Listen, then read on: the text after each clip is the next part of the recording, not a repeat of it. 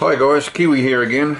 Battling the brains out with this little APM Pro that I got off Banggood.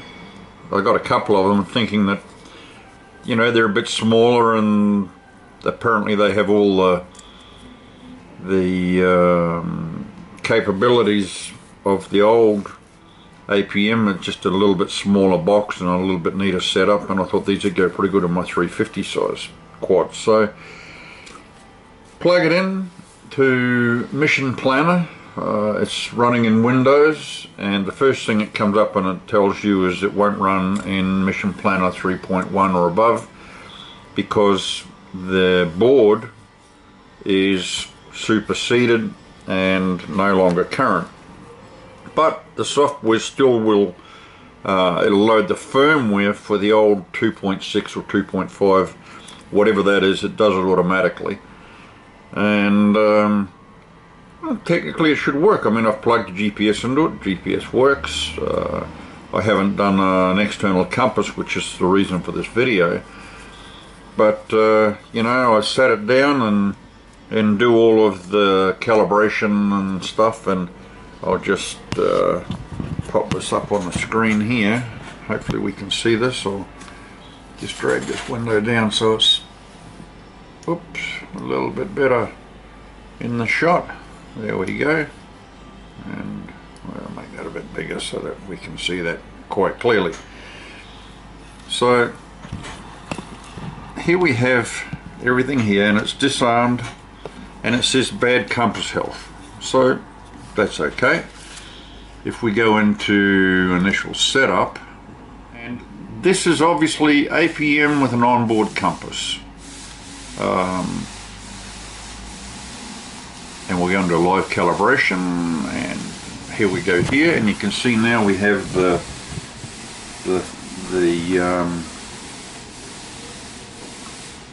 compass calibration screen up, but it doesn't matter what I do here. You notice that there's no compass being read by the Mission Planner, so you can't calibrate the compass. So we'll get out of there, go away, come back in here, and this is our compass, and this is pretty correct. I mean, that says it's north there. That's probably off by about 15-20 degrees, but it's not too far out.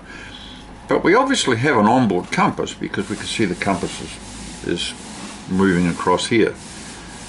That's no problem. I mean, all the accelerometers and the gyros work beautifully.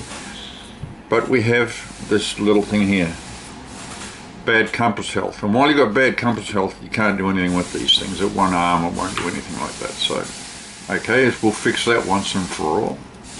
Is we'll go into config tuning, and we'll go into the full parameter list, and we'll come down here, because we know how to fix this one. We'll just turn the compass off, because you don't have to have the compass. And then down the bottom here we'll go compass use, see disabled or enabled. Let's disable the compass completely.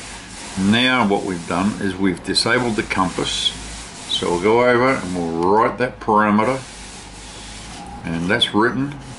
And we'll go back here and go back to our window, and again, still bad compass health. Compass is working. You see it up here. The heading changes all the time. I don't have a GPS on it yet. I don't have an external compass to put on it, but I shouldn't really need it. I mean, it should work the way it is. I'm kind of baffled. Yeah, it's read all the parameters. We'll go back here.